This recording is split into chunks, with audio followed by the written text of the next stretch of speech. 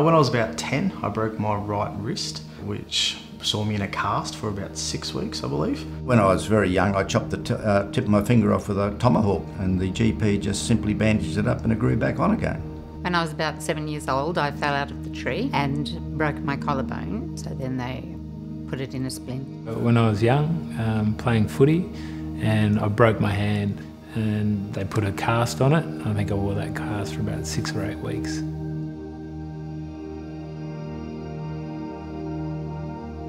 In the Iran-Iraq War, I was taken captive by some gunmen, and I thought I was going to die. And at that moment, something triggered in me a hyper response, and that condition has remained with me ever since.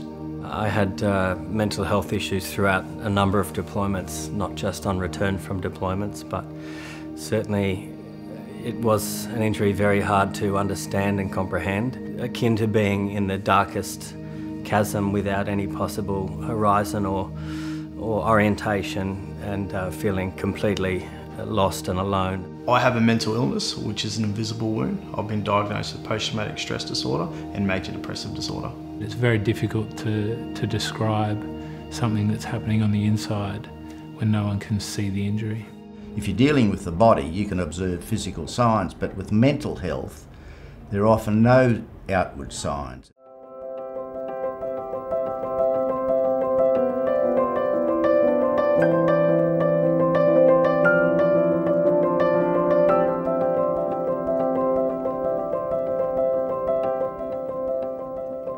Mental health is more complicated than just the absence of mental illness. Mental health requires that people contribute proactively to maintaining what would be a good mental health. And this requires things like staying away from alcohol and drugs, making sure you're sleeping well, making sure you're socialising, exercising and eating well, keeping up with hobbies and activities. And these things tend to prevent mental illness and also treat pre-existing mental illness. We very much consider that mental health, there's a lot of focus on mental health out there, but mental health is just one of a component, one component of a general health situation. Health is a state of complete physical, mental and social balance and well-being. We know that people who have had military service are more likely, considerably more likely, to develop mental illness than in the Australian community. Veterans are more likely to develop mental health issues probably because of two critical variables. One is they spend an inordinate amount of time away from home, loved ones and a stable environment, and two is because they're in situations and in environments where they need to make very, very important decisions that have impact on their lives and the lives of many others. When you're joining the military, basic training and routine military life is a very challenging role. And explicitly so, in order to build you up to manage the adversities that are potentially to come into the future. And we think about some of those stressful events or potentially traumatic events that might be experienced in military life that pose risk factors for mental health. It's important we think not only around deployment but also a broader array of stressful and traumatic events. Recently we've just had published the outcomes of the first kind of comprehensive prevalence study of mental health in the ex-serving community who have discharged or transitioned out of defence in the previous 5 years. 75% of individuals transitioning out of the services for whatever reason will in their lifetime experience some form of diagnosable mental illness. And the most common of those are post-traumatic stress and post-traumatic stress disorder, which was rates of about 17%. And a broad array of anxiety problems or anxiety disorders. We also see elevations in rates of depression at around 12% and also in alcohol problems around 13%. In simple terms, post-traumatic stress disorder is the difficulty an individual experiences resolving a very difficult situation that they've been exposed to in their life. Anxiety can be described as an individual worrying about something that isn't really there. And that worry becomes persistent and may cause other symptoms. Depression is characterised by people having low, sad or irritable mood, and this causing significant dysfunction in their ability to carry out their normal life activities. Addiction is when an individual engages in a pattern of behaviour that is causing them clear negative consequences, and yet they continue.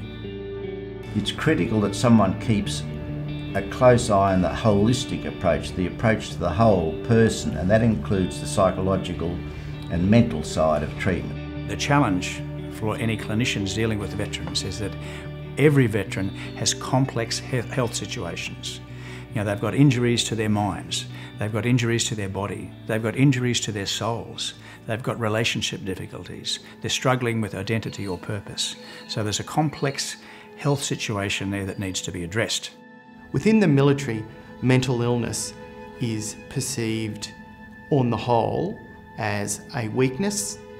I think as a result of this, volunteering mental illness is often seen as a barrier to ongoing employment in the military, your ability to deploy, or your likelihood to be promoted.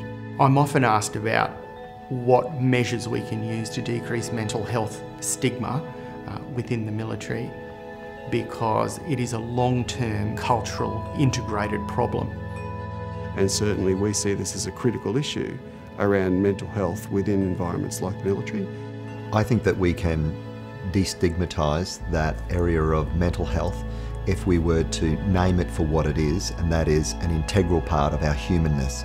Just as our relationships, our professional world, our physical being, our future focus, these are simply integral parts of our humanity. What we need is that somebody can put up their hand and say they have a mental illness, and it's going to be treated like a physical problem with rehabilitation first, and I can then come back into work and do the job I previously did. There is a fear amongst military personnel that conditions like anxiety, depression, and particularly PTSD are permanent and cannot be cured. This is incorrect, and certainly all of these conditions are eminently treatable and can be treated to the point where they no longer affect an individual's life. Recovery is possible. The symptoms of stress, the challenges that the family member has endured do not have to be pervasive, enduring, and lifelong. Recovery is possible. Be aware of what those symptoms or early signs of psychological distress might be, and I reach out to the veterans themselves or the military serving personnel themselves as well as their families. Watch for them, and if you feel they might be there, access services as soon as possible. They are all very treatable.